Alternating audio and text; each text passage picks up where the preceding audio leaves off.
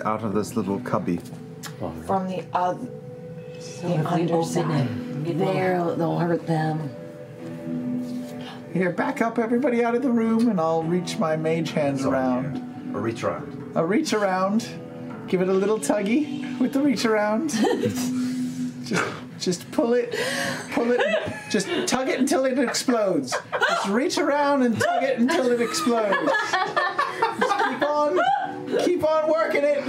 Well, might have to use the other hand for a while. That one's getting tired, man.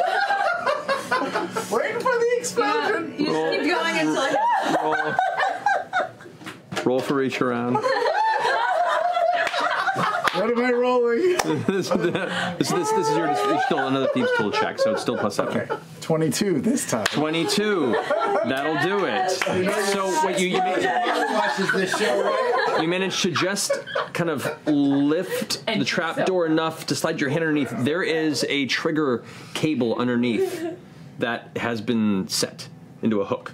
And right before it pulls taut enough for it to snap, you grab it, lift it up, put it onto his shoulder. Using the cable, you go ahead and pull it back until you find a piece of rock off to the side and hook it to it where it maintains the tautness. You go ahead and find what looks to be another metal ring that is designed specifically to hold the trap when it's not set.